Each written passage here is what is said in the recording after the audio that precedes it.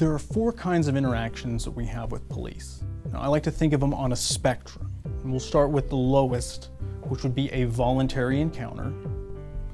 You're standing in line next to a police officer at a grocery store and you start talking. That's a voluntary encounter. Then we have a detention. It's very common with a traffic stop. If you're stopped in traffic, you are the subject of a detention. Then we have custody.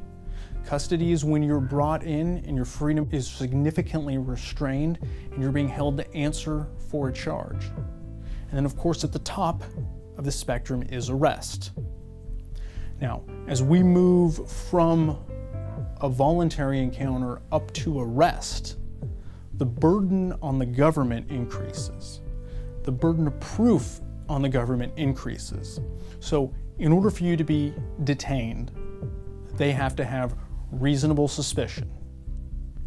In order for you to be placed in custody, they need to have even more evidence that you're involved in something. And ultimately, for you to be arrested, they have to have established probable cause. And as we go up along this spectrum, your rights increase and the level of evidence that they need increases. Now, very often in a motion to suppress, we're arguing about where on this spectrum this case lies. Generally speaking, the prosecution wants to move everything to the far end and say it's a voluntary encounter. Because if it's a voluntary encounter, then police do not need reasonable suspicion. They don't need any evidence that you did anything.